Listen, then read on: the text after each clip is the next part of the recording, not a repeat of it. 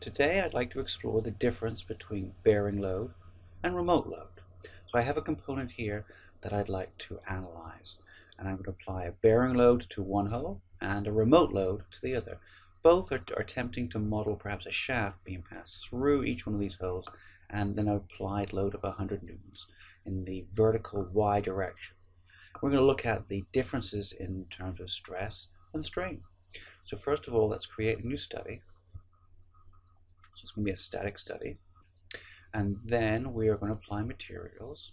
And alloy steel sounds good. There we go.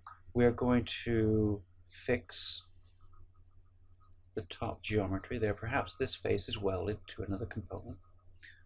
I'll check mark there. And now what we need to do is load or apply a load to the hole here and here. But the problem with this, though, if we were to do this directly, we would apply a load to the entire surface of the cylinder. We really don't want to do that. We want to apply the load to the bottom portion of each of the cylinders.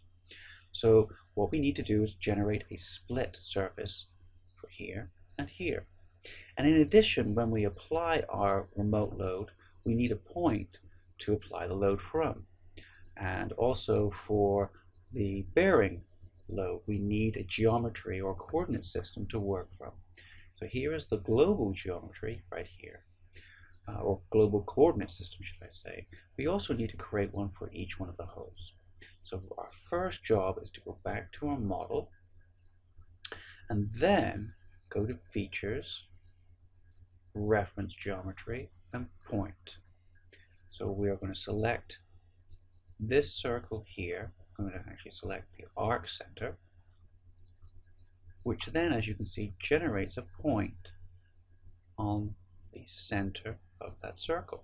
Okay, select that as point 1. Now, let's do something a little different. Let's select a point, and this time I'll go for the center of the face. So I click here, click on the blue. This time I'm going to select the entire cylinder. So as you can see now, we have a point which is in the center of the cylinder itself. Okay, I accept that. Great. That'll be point 2. The next thing we need to do is go back into geometry again and create a coordinate system. So I'm going to go to point 1. Whoops. Point 1. Okay. There we go. And I'm going to invert the y-axis.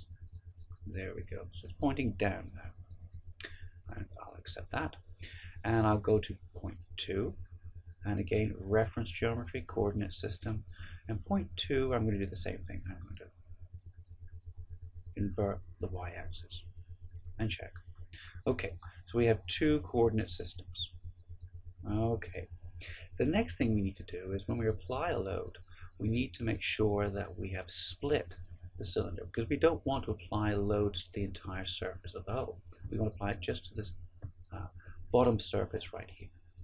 So what I need to do now is go into Insert, Curve, Split Line. I need to select a face, so I'll select the top face.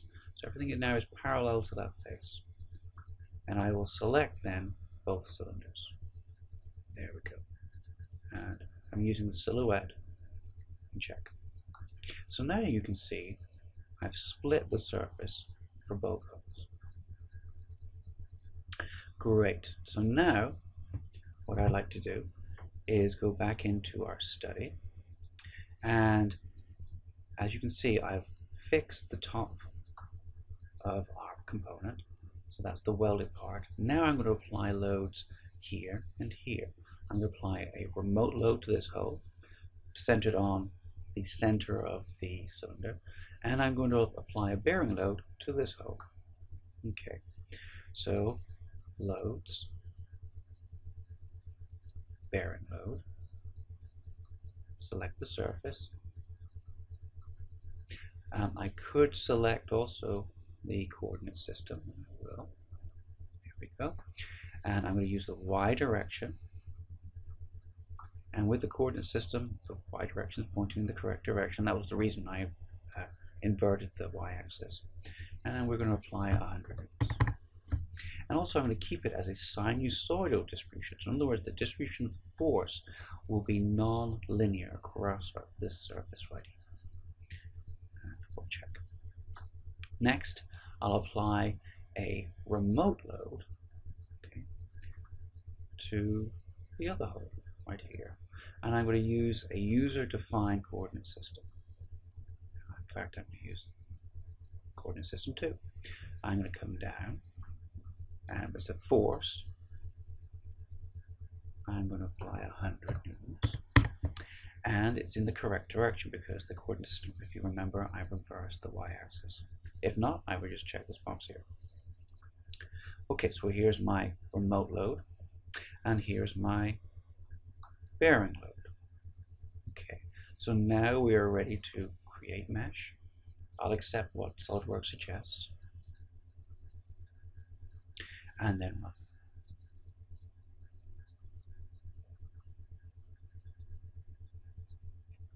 So as you can see, based on both of the holes, the difference between the two loads, the remote load is loaded essentially across the entire bottom half of the hole. The bearing load, if you remember, has a sinusoidal distribution with a peak, of course, on the y-axis. So that's the reason for the difference in stress. So when we perform our modeling, we must be very, very careful what kind of load we're going to apply to our holes. And that ends this lecture.